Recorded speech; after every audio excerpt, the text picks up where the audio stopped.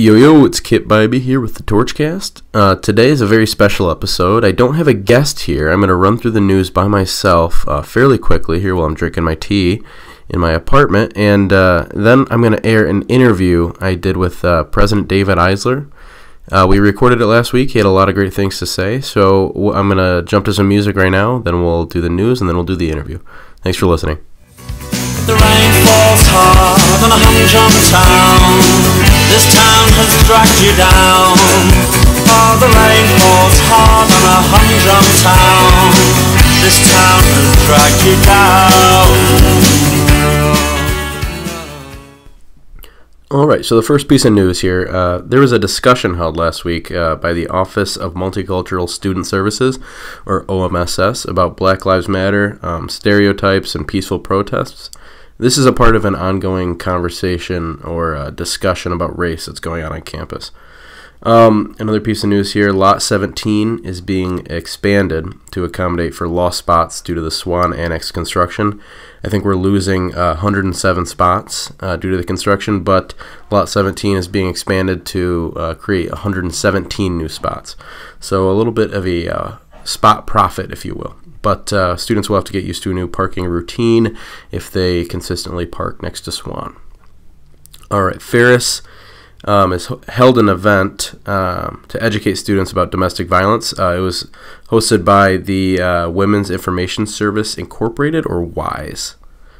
Another thing here, we got Big Fish, a Broadway musical, is being brought to Ferris, put on by the theater people here. The show times are going to be November 3rd through 5th at 7:30 at Williams Auditorium and November 6th at 2:30 p.m. Those are all at Williams. I'm definitely going to go see it. I love the plays they do here. It's going to be a good time. All right, Ferris Ghost Supper is being held on November 3rd from 5 to 9 p.m. It's put on by the Circle of Tribal Nations. It's a really good time. I went last year, so I would encourage everyone to go out there. It's going to be at the West Campus Community Center. And last piece here, Ferris Volleyball is on a hot streak here. I think they won tonight, too. I'm recording this on Tuesday, so I think they are doing really well. All right, from here, we're going to go right into the Eisler interview. I'll play a quick piece of music, and the next thing you hear will be the interview with President Eisler. So thanks for listening. And everybody's got to live their life, and God knows I've got to live mine. God knows I've got to live mine.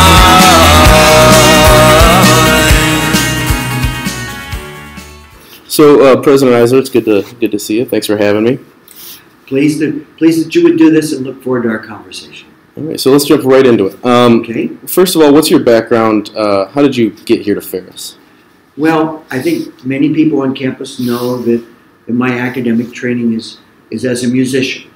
I was trained as a classical clarinetist, and I have 3 degrees in clarinet performance, and my goal in life was to be either a classical performer, like with a symphony, or to be a university faculty member. And when I graduated with my master's degree, it was really hard for me to find a job, but eventually I found a position teaching clarinet at a strong music program in Alabama at Troy State University. And as I worked there, I had some opportunities to organize programs and develop curriculum. I left there as Associate Dean of their School of Fine Arts. Then I went to Eastern New Mexico University in Portales, New Mexico, and I was their Dean of Fine Arts. And then from New Mexico, we moved to Utah, and I was the Provost, or the Vice President for Academic Affairs at Weber State University. And then in 2003, we had the opportunity to join Ferris State University, serving as their president. Is this something you thought you'd be doing when you were in college? I never aspired to be a president. In fact, when my first dean at Troy State asked me to be his associate dean, I told him no, because I didn't want to do what he was doing. Wow. Cool. So as a little warm-up, we had a couple questions we answered on the Torch a few weeks ago. The first one is, if you could listen to 2 bands for the rest of your life, and only those 2 bands or artists, what would they be?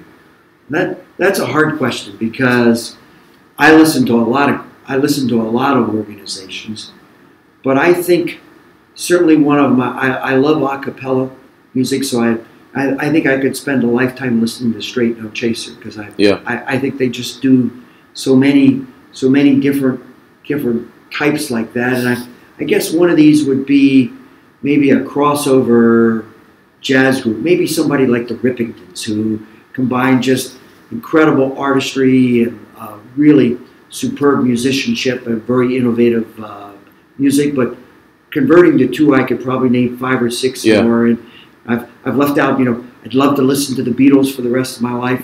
That's, I think that, but if I had to do 2, those would probably be the 2. We had a couple people say Miles Davis. Are you a fan of him? I really love the work that Miles Davis did, but I think for me, Miles Davis I take in somewhat small doses, but I think these are people that I could listen to for a long time. Okay, great. And then the other question that we answered on the Torchcast was, if you could have one last meal, like a death row and a last meal, what would that be? Oh. Well, we really love seafood in our house, and I think maybe a great piece of walleye or maybe a great piece of tuna, but I love fish, so I think it'd be some sort of fish, probably with a baked potato, fresh vegetables, or a large salad. Great. All right. And my next question is, what are you most excited for in the next 5 or so years at Ferris? Well, there are a number of things that I think are very exciting for what we're doing at Ferris, and you just look out and see what's happening with the construction of this new residence hall next to the University Center. So I think as we're reconceptualizing residence life at Ferris, I think that's extraordinarily exciting. And I think that's changing, improving, building on the student experience at Ferris. And I think there's a progression there. You look at the things that we've developed in terms of food on campus with the Rock. And then, then this place that students can gather at the University Center, this wonderful center of learning at the Flight Building. And I think being able to do that with a whole experience, I think that's very exciting. I'm continually interested in how the technology is influencing the ways that we learn, the ways that we have all these information sources and how we learn to use them, because there's so much information that's available to us. And you think about the object of education is to help students develop a basis, a grounding, an educated background, and then learning how to learn. And being able to take the things they learn, just the general education, the pieces we provide, and then the specialties in their career, and then being able to do this with this ability to learn, because we're graduating students that are going to do careers that haven't been invented. So I think thinking how we encompass that is, I think, incredibly exciting. So the continued development of that in our academic program along with the residence life, I think is a really exciting time to be at Ferris State University. And I would just add to that I'm so impressed with our students at Ferris. I see the things that our Ferris students do in terms of being engaged and helping others that just are so incredibly impressive. So I think this is the best group of students we've ever had. Right. And I remember coming to Ferris when I was probably 10 or 11 years old to do a hockey camp. And just even 10 years ago, the campus has totally changed. And well, we should certainly add in there that with the success of our athletic teams, you think about how much fun it is, to go to a volleyball game or a football game or an ice hockey game or a basketball game or, women's soccer. We have women's softball. There's so many things that are happening that I think are just really exciting for our campus. I agree. All right, and my next question is, what has been your greatest challenge as Ferris's president?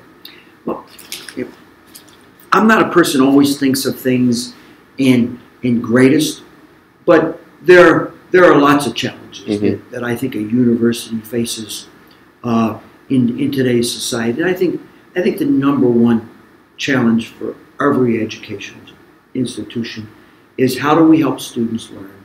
How do we help students succeed? So I think that everything we do begins with the education that we provide, and I think that that's at the core. So how do we take these incredibly talented faculty we have, students who come to Ferris. How do we create that best educational experience with them so that they graduate and that they graduate prepared to be successful, not just in their career, but also so they're graduating prepared to be great citizens. So wherever they live, that's a better place because of it. So I think that's the most important piece. Mm-hmm. I think there are other things that go with that I think are really important. Certainly cost is a concern. We've worked really hard. In the time I've been at Ferris, tuition has not gone up on an average greater than the cost of inflation. Mm-hmm. But still, those costs are significant. So how do we constrain costs? And then how can we provide more support for students? And we continually try to enhance the financial aid that's available to students. And I'm pretty excited about this Ferris Challenge Scholars campaign that we have going on to raise more scholarship endowments for our students so we can help support their efforts.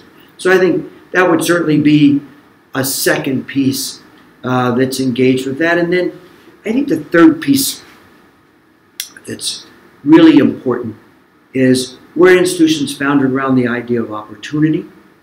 And so how do we create opportunity and access?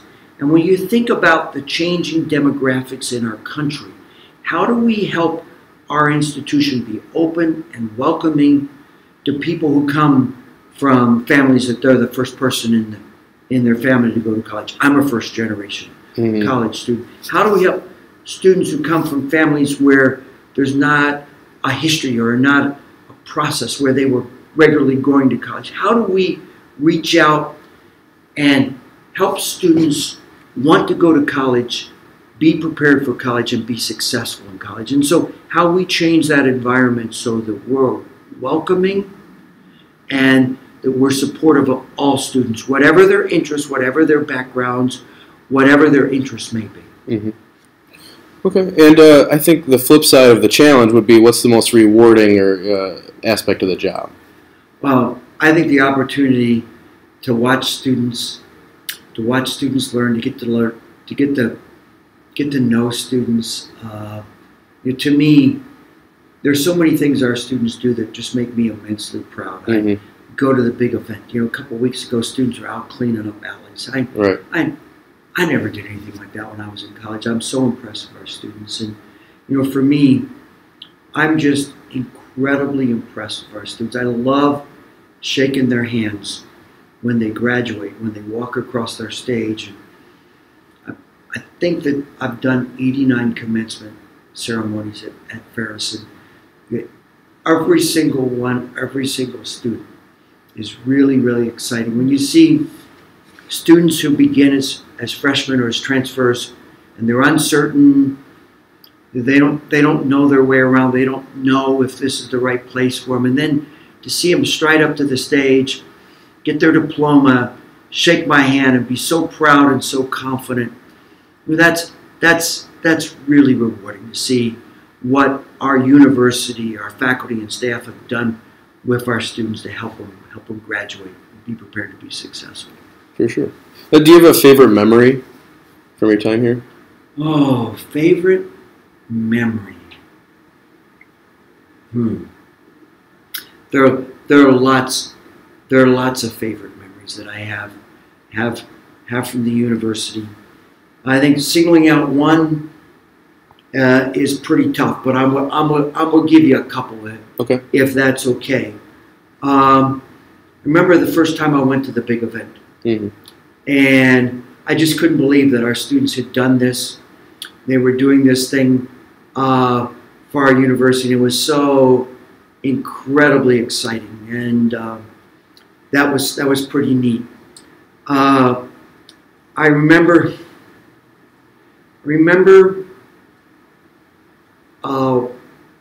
when I interviewed here, and the impression that was in 2003, and I remember the impression that the people who engaged with the search made on me, and how much they cared about the university and what a difference it made.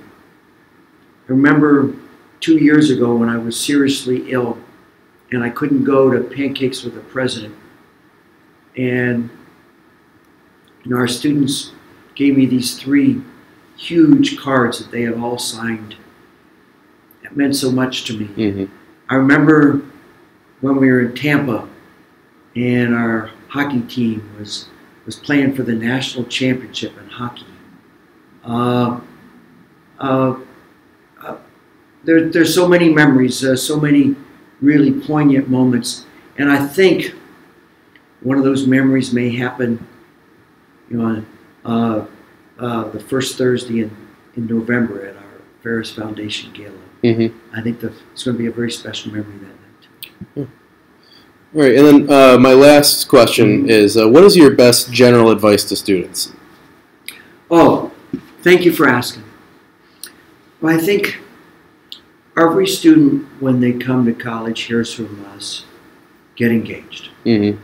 And I think that when I visit with students like yourself, when I see the students who are really actively involved with student government, or they're involved with an RSO, or they're part of a professional society, or they've just become very actively engaged with their major or their interest or a passion that they have, it's possible to go to college and only receive a part of the experience. Mm-hmm. And I think that going to college is such a special time in a young person's life that they ought to take advantage of everything the university has to offer. And there's so many things that our university does, and there's so many events that we do that I get to go to where I learn so much from it. So I think that's the first part. Mm-hmm. I think the second part is that you have to be disciplined about going to school. You need to go to class. You have to do the preparation. You have to do the homework. And the more mature you get as a student, you don't just do what's required, because life isn't about doing what's required. Life is about doing the things that help you excel. And if you're only doing the bare minimum, you're not going to benefit from this in the way that you really can. So don't think about what's required. Think about, this is going to be your life. It's going to be your career. And really get engaged in that and do more than what's required.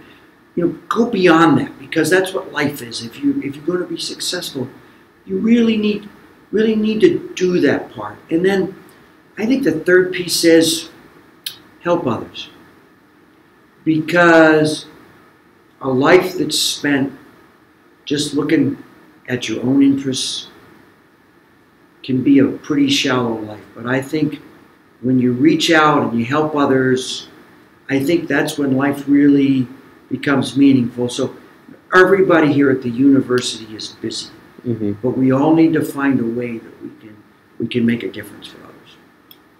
Awesome. Well, thanks so much for meeting with me. If you have anything else you'd like to say, you have the floor.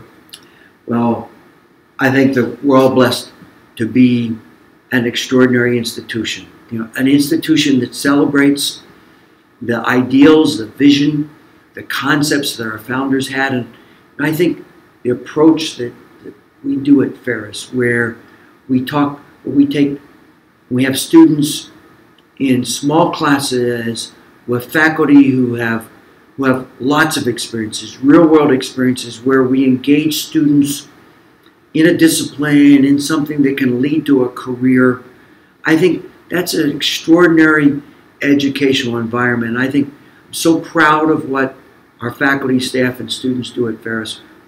I consider myself really, really fortunate to be at this special place. Great. Well, thanks so much. It's been a pleasure. Thank you. All right. Thanks so much for tuning in. I hope you enjoyed it. And remember to like and share the Torchcast on your Facebook, and keep listening every week for new guests, new topics, and a whole lot of fun. All right. Thanks, Ferris.